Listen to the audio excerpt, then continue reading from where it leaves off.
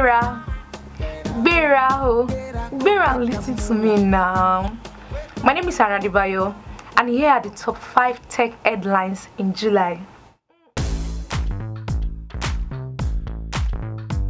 In July, we looked into the most searched words on Google. Buga, P2B, AFCON lead top Google searches by Nigeria in 2022. Let me see you the Buga. Well, that's not the only thing to Buga about in July. In July, the Nigerian Senate passed the Nigerian Startup Bill. Thank you.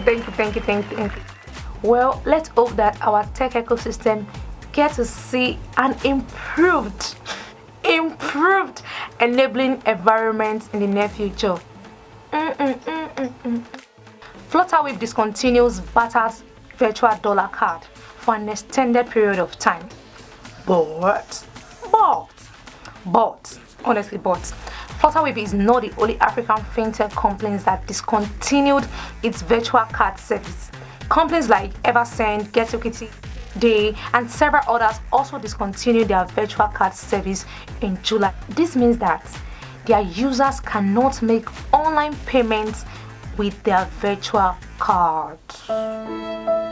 That's so heartbreaking.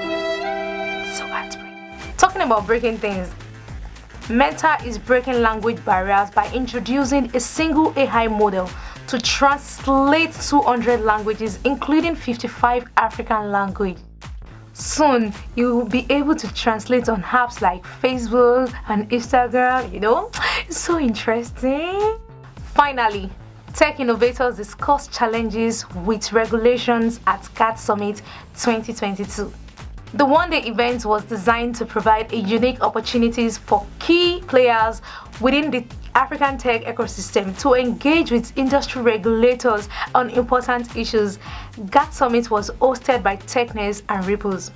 Interesting, right? Innovating, right?